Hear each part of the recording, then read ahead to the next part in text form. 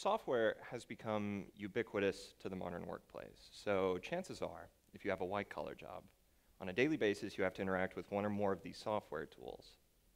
But there's a problem with these software tools. We all feel it, and on some level we're all aware of it, but we've grown so used to it we're not really talking much about it. What problem am I referring to? Well, to give you an idea, this is a picture of Microsoft Excel from 1995, and beside that is its most recent 2013 iteration. Almost 20 years have passed since we started a design paradigm of buttons along the tops of menus, toolbars. On the other end of the software tool spectrum, this is a picture of Photoshop from 1995 and its most recent 2013 iteration. They used a slightly darker gray, but for the most part, the software tool has stayed more or less the same in its general design. But in 1995, when this design practice became conventional, computers had roughly 8 megabytes of RAM. To put that in perspective, we now have around 4 gigabytes of RAM on your average laptop. That's a growth factor of approximately 500 within that time span. But what does 500 times growth look like? To give you an idea, this is what video games looked like in 1995. This is what video games look like now. It's staggering the difference 500 times can make. Yet we've seen very little change with our software tools. Now, that's not to say they haven't progressed, because they have, in leaps and bounds in terms of their functionality. But very little has been done in the way of design, the human interaction side of the software tool. It would seem we are thoroughly stuck in a design rut with our tools. But we can get out of this design rut, and by doing so, we stand to gain a new generation of software tools that are far more intuitive and more captivating to users.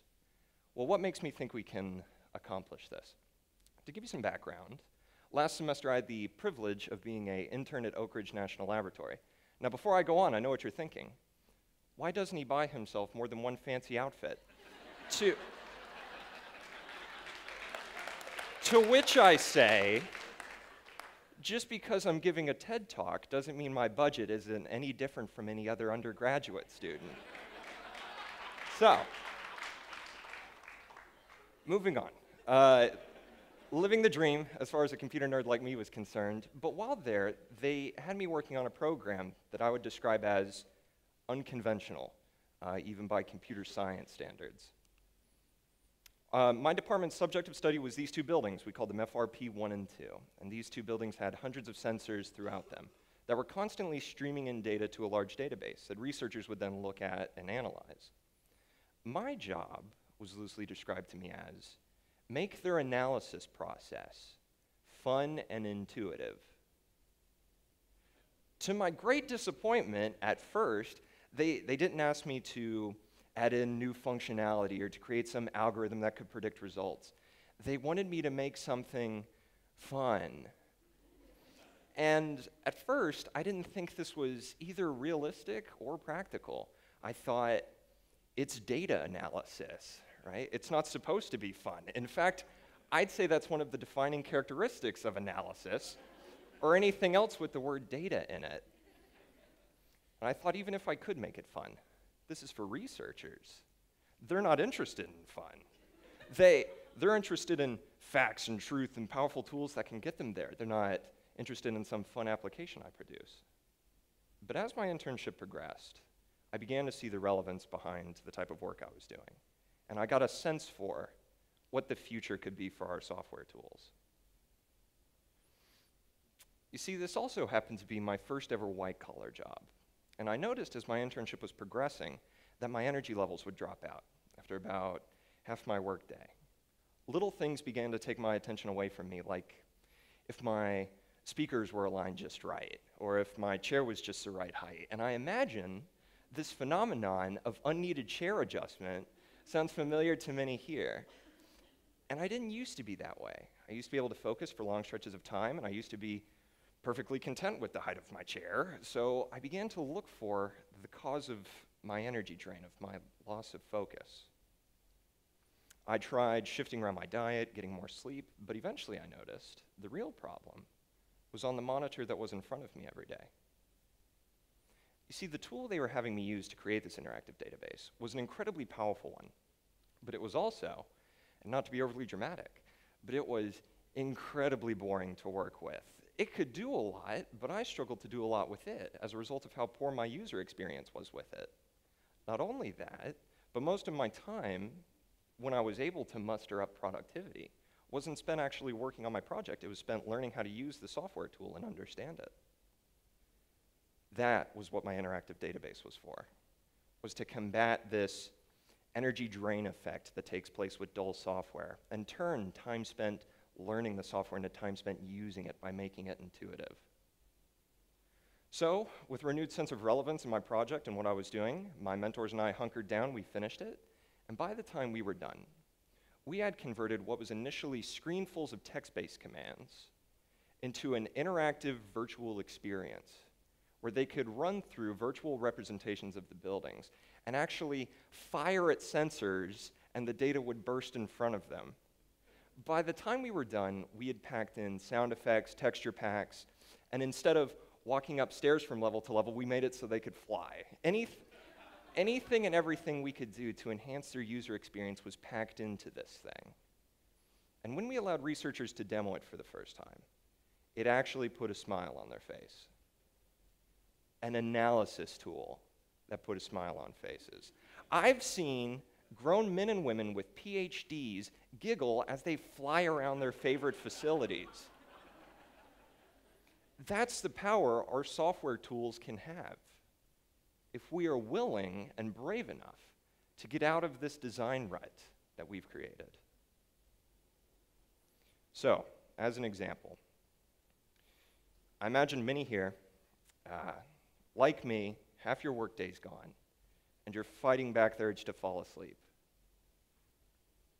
It doesn't need to be this way. We can fix this by engineering tools that take into account the fact that you're a human with an attention span and an energy level and an emotional state, all of which are incredibly relevant to how productive you can be in what you're doing. And what our software tools can do is important, but what is arguably more important is what users can do with these software tools.